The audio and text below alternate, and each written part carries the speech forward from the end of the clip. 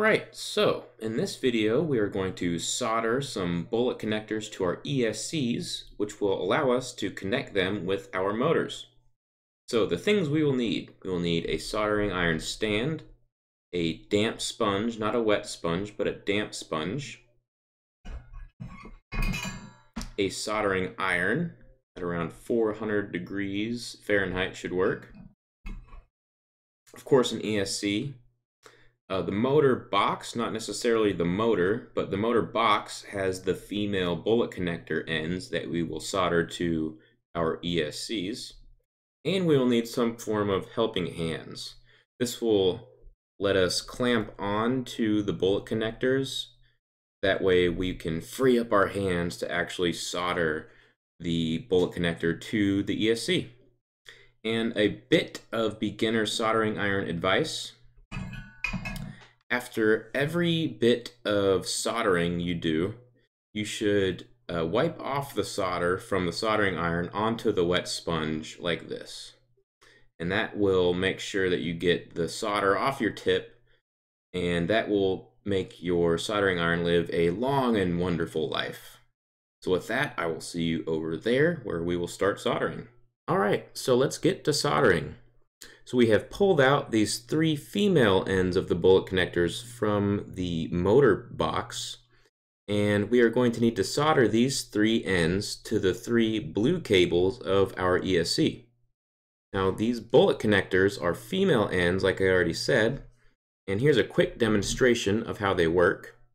Here is our motor, and the motor already has connected the male ends of the bullet connectors. So the female bullet connectors will pressure fit into the male end bullet connector, and that makes an electrical connection. So we have two sides of the female bullet connector.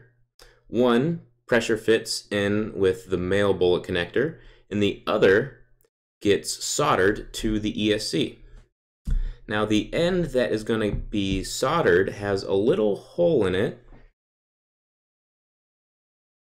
I'm not sure if you can see that, but you'll be able to see it. There's a little hole. The side with the hole on it is the side that needs to get soldered. So what we're going to do is take our helping hands, or our alligator clip, and clamp it in there. And let's make sure the hole is facing us.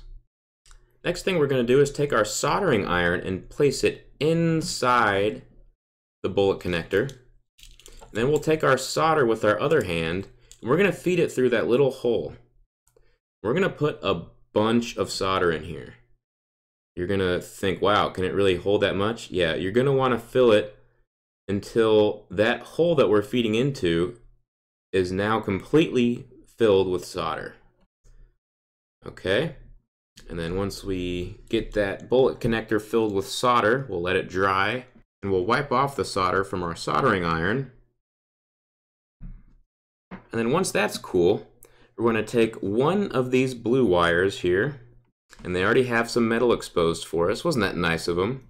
And we're going to press it into the hole. Now the solder has since become hard again, so we're going to take our soldering iron, and this time we're going to place it in the hole that we just fed the solder through. And so with one hand, we're placing the soldering iron in the hole to warm up and liquefy the solder again. And with our other hand, we are pressing the blue wire into the hole. And you'll start to see the blue wire move into the bullet connector as the solder liquefies. And once that has happened, you can take out your soldering iron from that hole and keep holding the blue wire in place. And eventually the solder will become hard again.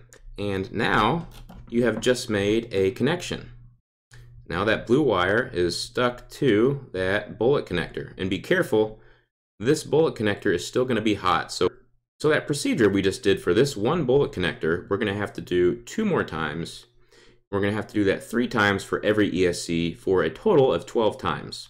It could get a little monotonous, but it's a crucial part of the drone build.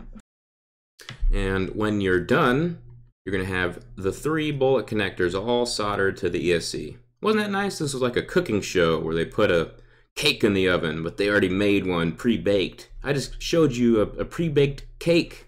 Wasn't that nice of me? Alright, we'll see you in the next video.